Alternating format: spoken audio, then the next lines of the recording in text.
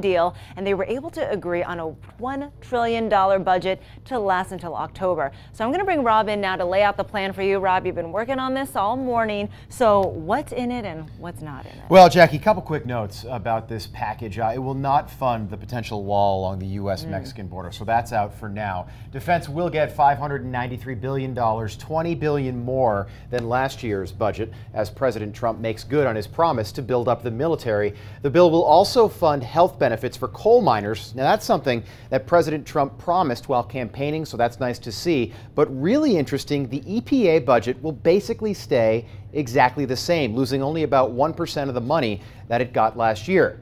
The next big date to keep an eye on will be October 1st. That's when Congress will have to pass another budget plan. But some good news.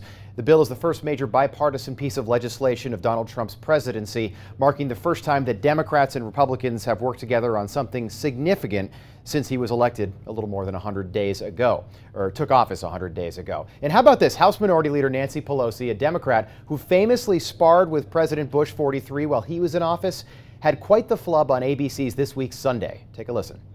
And they are not with President Bush. Excuse me. President I'm so sorry, Trump. President Bush.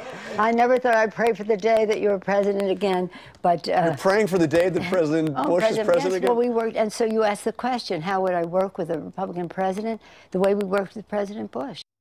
Those Sunday morning shows, they always seem a touch more casual. I do agree with you, Jackie, that could have been a Freudian slip. I think so. She misses him, I think. She seems like she may have done that somewhat deliberately, but Pelosi accidentally referring to President Trump as President Bush, and then she said that she wishes that President Bush was still president. So, hey, why is that a big deal? Well, we've seen a lot of this recently from Democrats pining for the good old days of when President George W. Bush was in office. He left office in 2009 with the lowest approval ratings in recent history, and it looks like people's memories are now starting to soften a little bit as time goes on. Where they are romantic.